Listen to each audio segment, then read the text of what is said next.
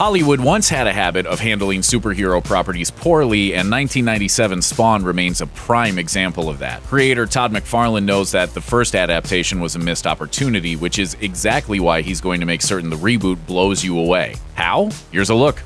McFarlane was something of a superhero himself in the late 80s and early 90s, at least in comic book circles. He rose to prominence with his hugely successful run on The Amazing Spider-Man, co-creating the anti-hero Venom along the way. Even Stan Lee was amazed at his abilities. We'll try to explain our thinking on how we're coming across and why we're doing Overkill the way it is. You can think and draw at the same time?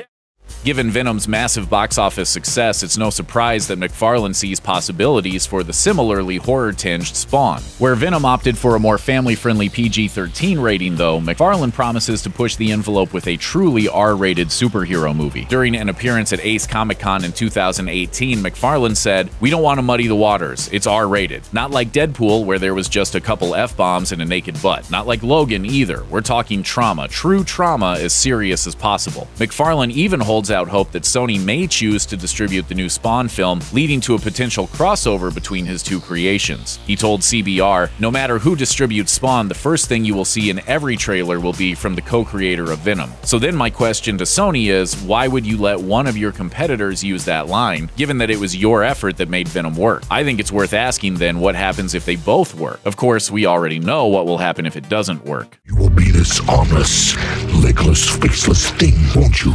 Rolling down the street like a turd in the wind.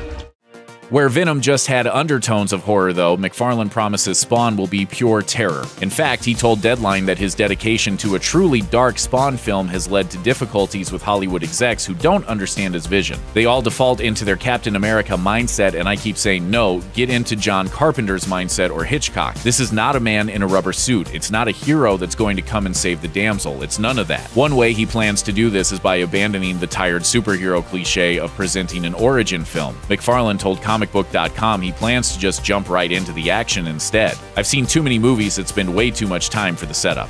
One way McFarlane is working to deliver on his many promises is by surrounding himself with top-notch talent. Producer Jason Blum, who was behind the massive hit Split, is on board, while superstars Jamie Foxx and Jeremy Renner are slated to play the leads. Yes, leads, plural. That's because Foxx's portrayal of Spawn will largely be in a supporting role. Instead, Renner's brainy cop Twitch will be at the center of the story as he seeks revenge for the death of his daughter, while the specter of the boogeyman Spawn looms in the shadows. Foxx told Yahoo that he's sure the final result will be epic. Todd McFarlane is already a badass, but then you see Jeremy Renner and you go, wow, because the script revolves around the character Twitch, and you can look at Jeremy Renner's face for an hour and a half and be moved. That's a wonderful partner, and it makes you feel good about the project.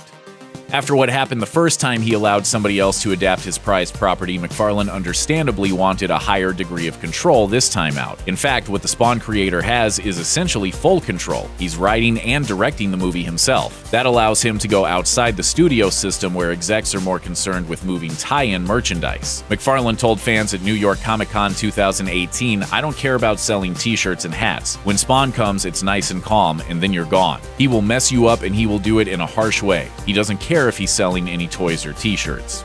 These days, many superhero blockbusters routinely cost hundreds of millions of dollars to make, but the new Spawn reboot is reportedly only going to cost $10 million, which is just a quarter of what the original cost way back in 1997. How? According to Blum, neither he nor McFarlane are taking any pay from the budget, and neither are the stars. Plus, they are creating a much smaller, more contained world filled with practical effects rather than CGI. As part of that, McFarlane hired Emmy Award-winning Walking Dead director and special effects guru Greg Nicotero to design the world of Spawn, including a new costume that is streamlined for movie audiences. McFarlane revealed to fandom, "We've already designed them, and the great thing about Greg is, because he's a director, when I was trying to explain what I was going to do on screen visually, he could understand what that meant."